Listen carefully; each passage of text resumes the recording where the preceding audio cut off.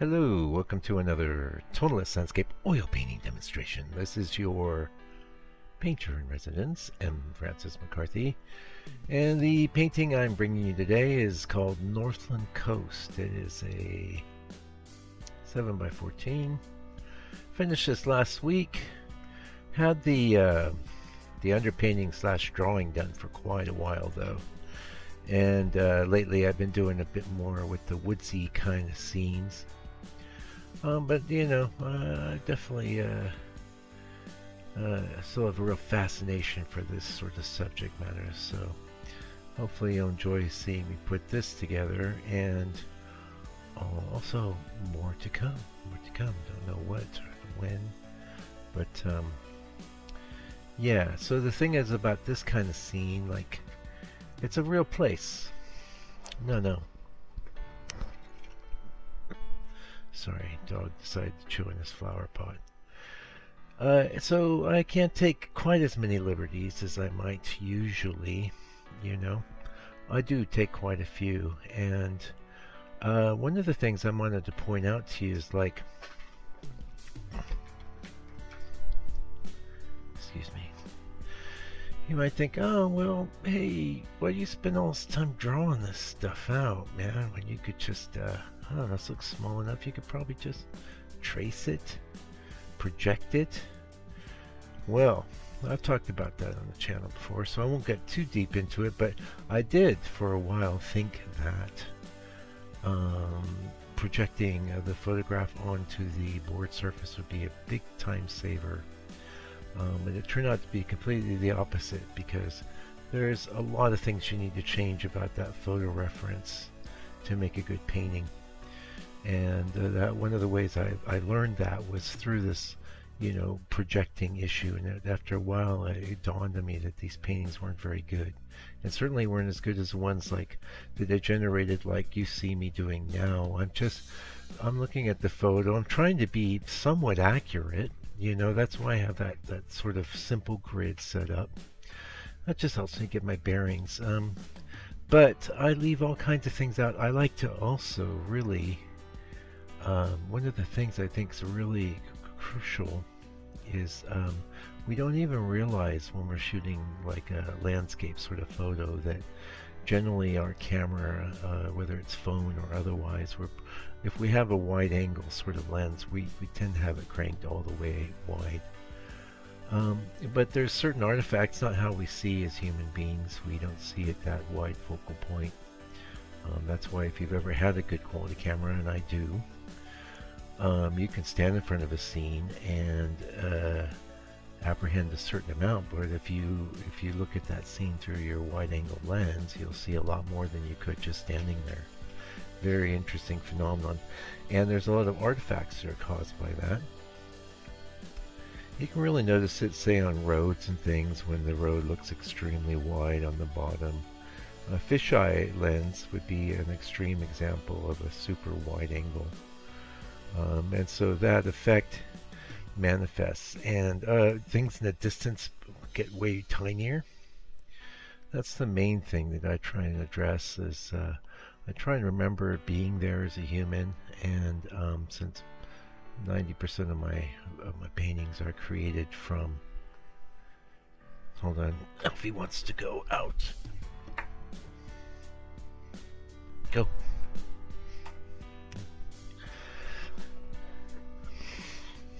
To play is what he wants to do. He doesn't care. Daddy's trying to work. Anyway, so there's that, but there's also, like, you change things. You got to simplify things, and I won't go into a big detour into the painting I was doing today. It wasn't this painting that we're seeing me do now, but in a sense, all paintings come with the same sort of challenges.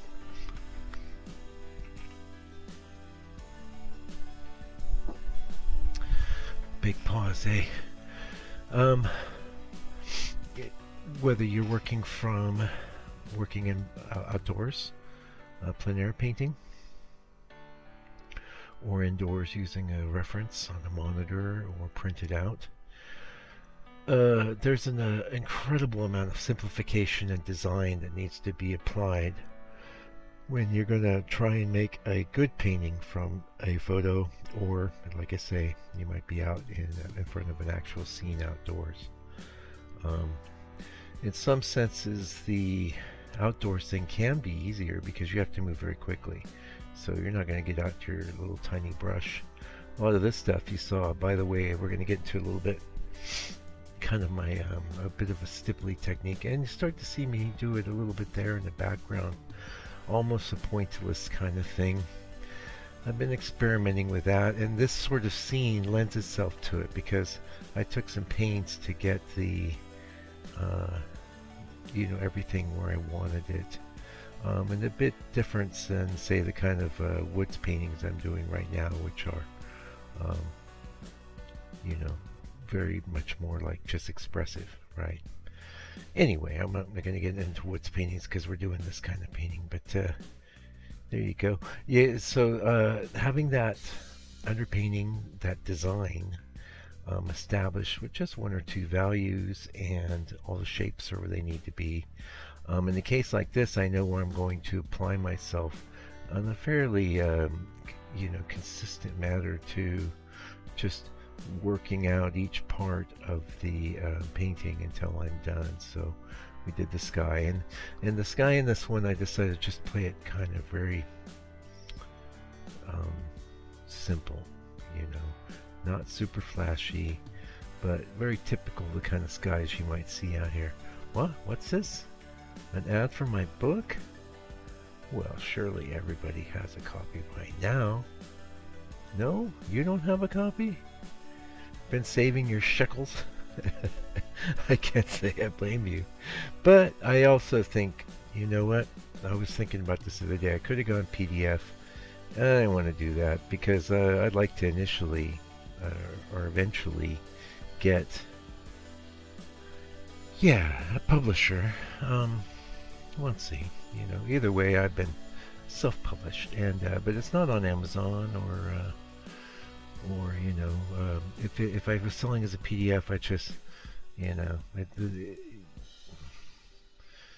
there'll come a time, I'm sure, that it might be a pirated thing, but I don't want it to be just when, you know, only a few hundred have been sold or whatever. Anyway, order it. I'll ship it to you. You'll love it. I'll sign it for you. I'm still numbering them, by the way. All the ones that ordered that are coming through my store are signed and numbered. Yeah, so get yours today. Anyway, so yeah, the typical Francis fashion. We do the sky first, and then this painting I decided to do all those background sort of hills, and out here we call them the heads. I don't know what they call them elsewhere, but these are like little peninsulas that stick out. And I'm real happy with the effect I got there. I mean, it doesn't have any scumbling on it, but you can see I painted it with a bit of atmosphere in it. And I tend to do that mostly these days. Like I would maybe lean into additional you know, color passes on my paintings, and breaking out the scumbling and breaking out the glazing. And these days I try and just paint it right up where I want it to be. I decided to, you can see I'm using a pretty small brush, and if you look at some of the other paintings on this channel, I've been doing this a long time, and you'll see that it goes back to 2015, 2014, some videos back there. Bigger brushes. I was always using much bigger brushes.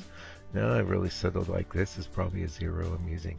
But I got a lot of little colors going on in that hill, and the shape I thought was, well, this is such a big flat like anvil type shape that I wanted to add some character to it, you know, so I ended up doing that just with small strokes, and hopefully that, actually I can tell you where it comes through. You got the members area hookup there, you know, you get this in 4K and real time, and this painting was, oh, I don't remember, a lot. It was 6 hours. 6 hours. It took me 6 hours to do.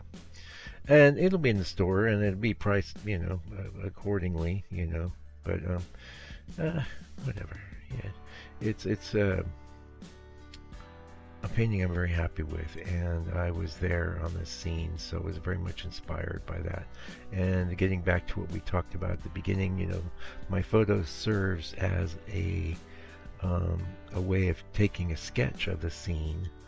I don't have to sit there and draw it out, but I do need to make notes about mental notes about how I see and how it was to me, you know.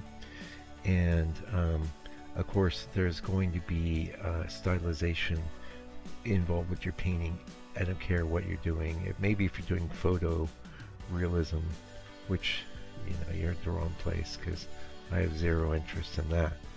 I'm interested in expressing myself, expressing how the scene made me feel, getting across the sort of beautiful quality or feeling. And in this case, it's definitely a bit more detail isn't quite the right word, because I chucked out so much detail, but I took my time and care with each area of the painting, the distance, those rocks in between where the ocean is in the back and where it's kind of come in the front. I love these little islands and things, and you'll see the water's going to come up a little higher, so there won't actually even be a black line there.